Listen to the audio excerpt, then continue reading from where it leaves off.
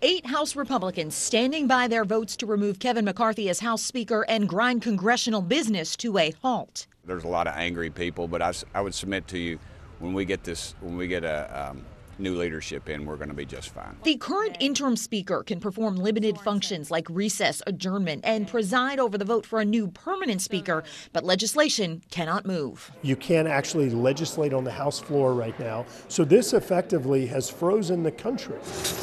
With a new deadline to fund the federal government a little more than 6 weeks away, even some Senate Republicans are concerned about the lower chamber.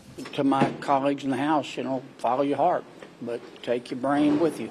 A vote on a new speaker is at least 1 week away, and some House Republicans don't want to see it drawn out. Having our House adjourned when we should be putting appropriation bills on the floor and getting this country back up and running doesn't help anyone. A long fight could also unsettle Wall Street. Last week, Moody's warned a government shutdown could prompt it to downgrade U.S. debt, a move that could dent the entire U.S. economy. With a shutdown threat averted last weekend, another looms on November 17th.